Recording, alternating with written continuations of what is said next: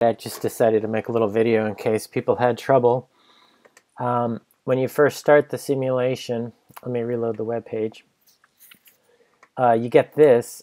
If you click the green start button, your planet will start orbiting the sun there. And you'll notice that the sun moves. And of course, the planet moves as well. And the sun is not at the at the center of this circle. And we call this an ellipse. If you stop this and reset, what happens if you angle it this way? Oops, I crashed into the sun. Reset. What if you go in this direction? Oops. What if you do that? It's more of an ellipse. So that shape is called an ellipse, E-L-L-I-P-S-E. It's not a circle. And so you can play with different things. You can actually click here with the mouse.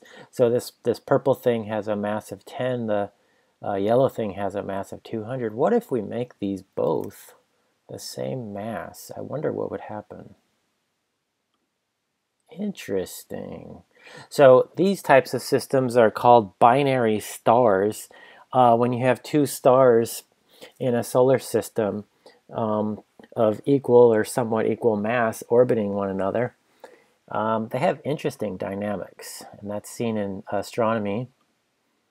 Let's change that back to 10. And so I'll let you fool around with that. Now, what you can do is look at the sun and the planet. The sun, a planet, and a moon. I assume that one of these is the Earth. I don't know. Let's just start that, okay? So very strange here. What's going on? Well,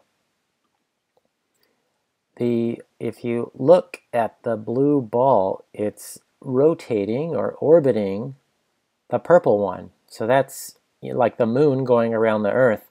But keep in mind that the Earth is going around the sun, and so you have this like strange thing. All right.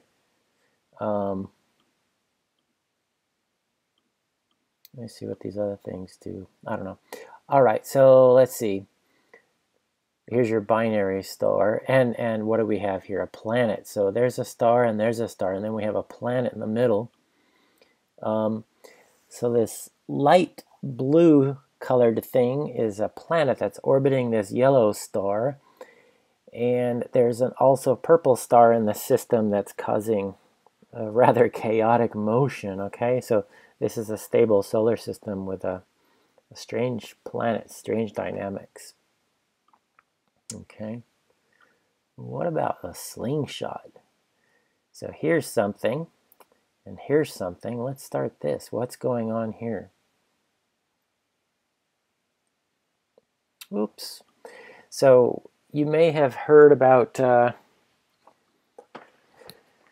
Trojan planets. Planets normally have a star that they're associated with, and they, orbit around the star. But every once in a while, a planet is ejected into outer space out in the middle of nowhere.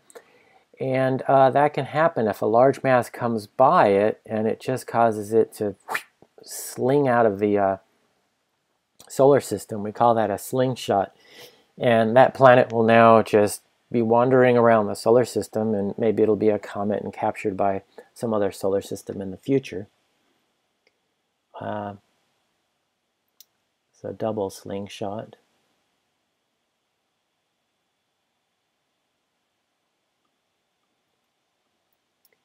Ellipses. Well, I'm just showing you how to use the tool. I'll just let you explore from there. Oh, here's asteroids, Trojan asteroids. Trojan asteroids are asteroids that are not in the asteroid belt in between Mars and Jupiter. They are within nearby Earth. Okay, so I'm not sure which one of these is Earth, but the purple is the very light mass asteroid, and they're all overlapping each other there. And they're in a somewhat stable orbit. Hopefully an asteroid does not hit Earth, but it's possible because it's within that same kind of similar orbit nearby.